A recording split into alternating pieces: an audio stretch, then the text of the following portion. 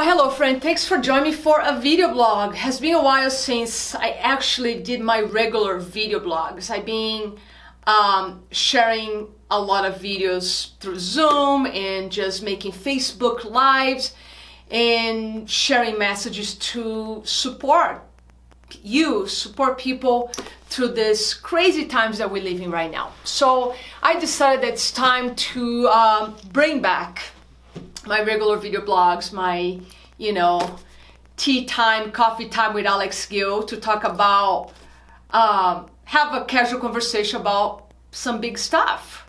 So I miss having this connection with you. And today I want to talk specifically about pain, how to navigate through difficult times.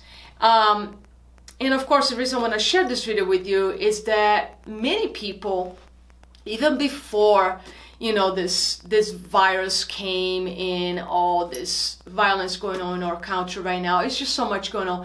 But let's say that we all are living our lives and going through transition, through transformation, through pain, through suffering. So everything can be amplified. All those emotions can be amplified because of what's going on in the world. So I want to share a message here about suffering. And I think it was last year I was reading a book that gave me a great definition of despair. Despair is that feeling, is the emotion that can lead to depression. Is that feeling of being totally helpless. The feelings of helplessness leads to despair. And the definition that I learned about despair was suffering without meaning.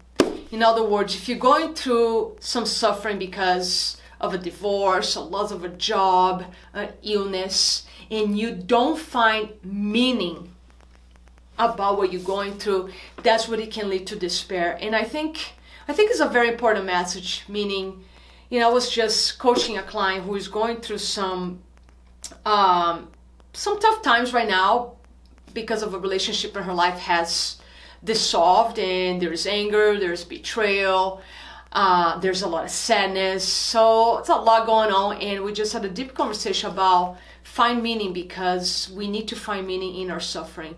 And if you follow spiritual teachers or great teachers like Elizabeth Lesser, I'm gonna pull a quote from this book because I'm here to recommend you a book. If you're going through a lot of tough times right now in a personal level, and of course everything gets amplified because what's going on in the collective, because we're all connected, I want you to find meaning in what you're going through right now. And I really want you to seek healing, seek transformation. What is healing? Healing, it's accepting that pain, accepting the sadness, accepting the shame, accepting the guilt, whatever comes up for you.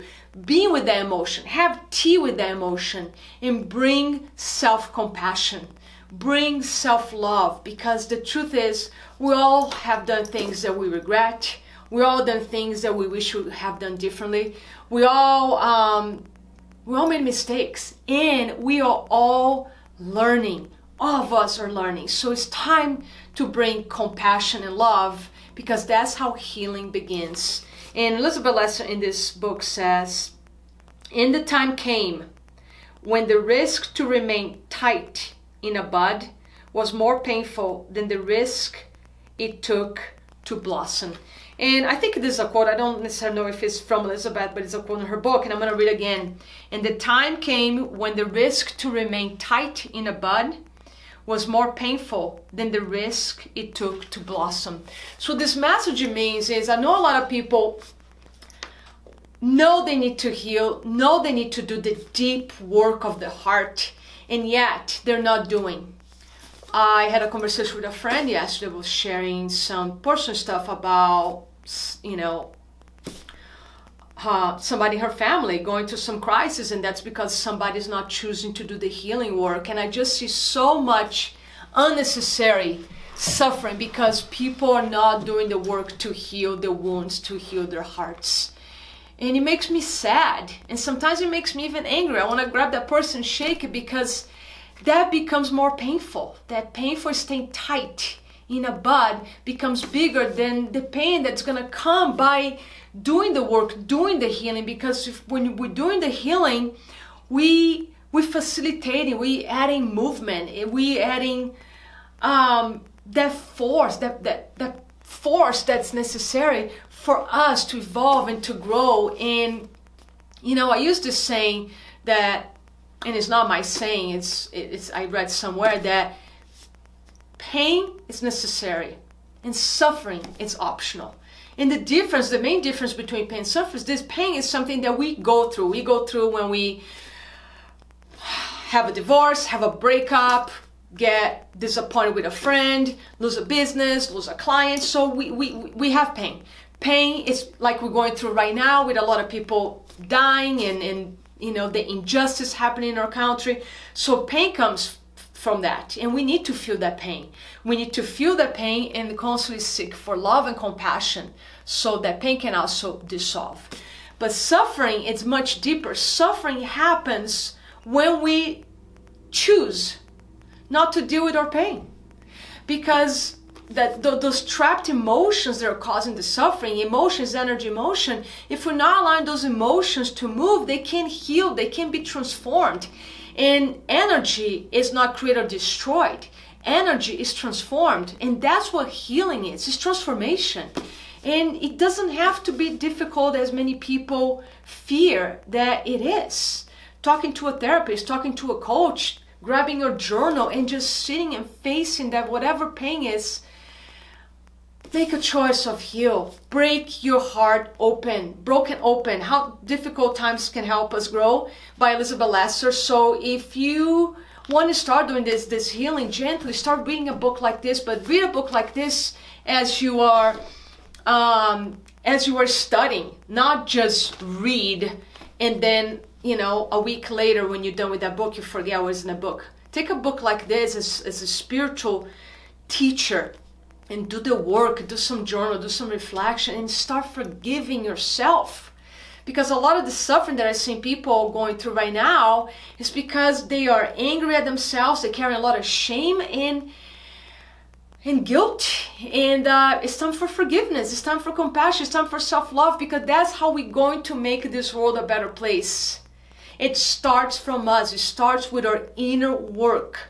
So it's more important than ever, and I've been sharing these messages for the last few weeks, it's more important than ever to do this work, to bring self-compassion, self-love, self-forgiveness, so you learn how to do this towards others, because we cannot give to others, we cannot give to the world what we cannot give to ourselves, not authentically, not in a powerful way. So I'm here talking to you. If you need to heal your heart, this is the time.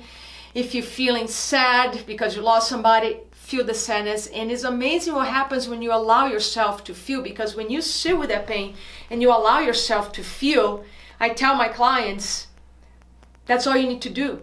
The rest of the work, the healing, takes place by divine power.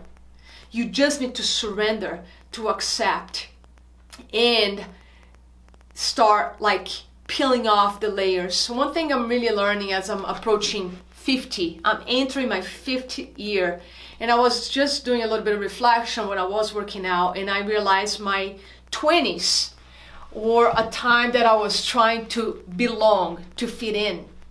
I was dating a lot, I was trying to find a place of belonging, because I never felt I belonged. I was still in Brazil, I never felt I belonged there, and I was just trying to be normal and fit in.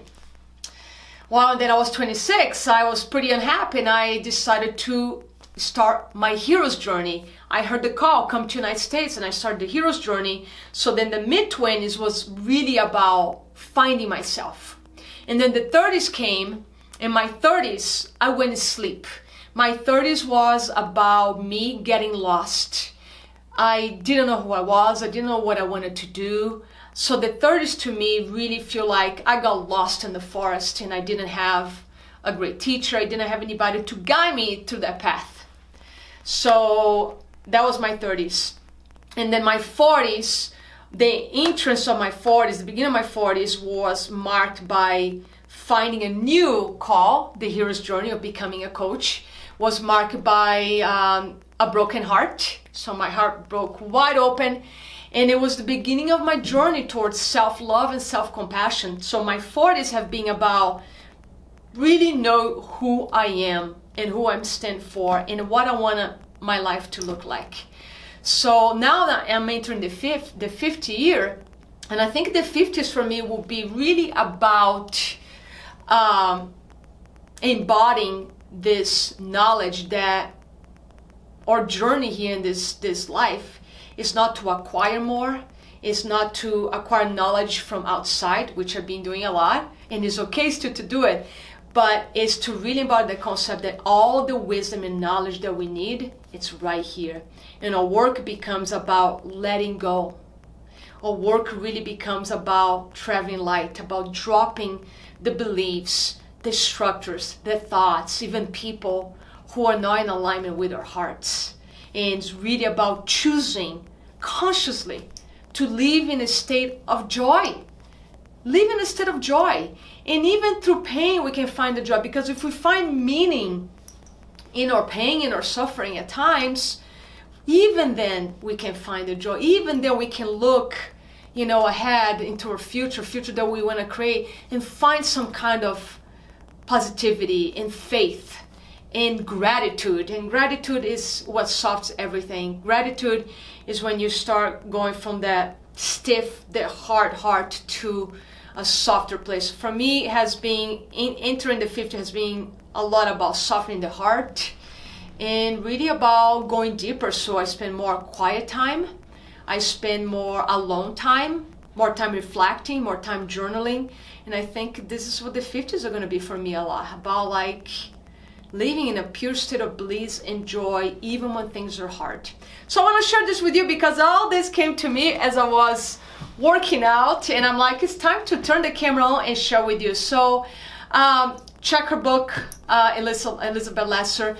Schedule a call with me if you want to explore what healing can look like for you, emotional healing, spiritual development, spiritual fitness, emotional fitness. Schedule a call with me and see if I can help you. And if I'm not the right person to help you, I might have somebody in my network. I have a dream team. They might have somebody that might be able to help. But the message is healing is needed. Healing our planet is needed, and our healing begins right here at home. So thank you so much, and I look forward to talk to you again. Thank you.